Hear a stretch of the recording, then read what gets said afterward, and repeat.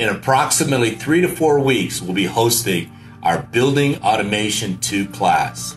You'll learn how to engineer, program, and commission the operational database of a controller. Get an introduction to programming and learn about the testing and validation of your system. It will feature hands-on training, and we will provide training materials, continental breakfast, and lunch. The class will take place in one of our many training centers. The following topics will be covered: reviewing system architecture, designing your system, defining the control system, points, object list, naming scheme, creating point objects, defining scale ranges, testing and validating of points and objects, schedules, calendars, and optimal start-stop objects, creating monitoring objects, trend logs, multi-trends, an overview of programming and flowcharts, and backing up databases. We're looking forward to seeing you.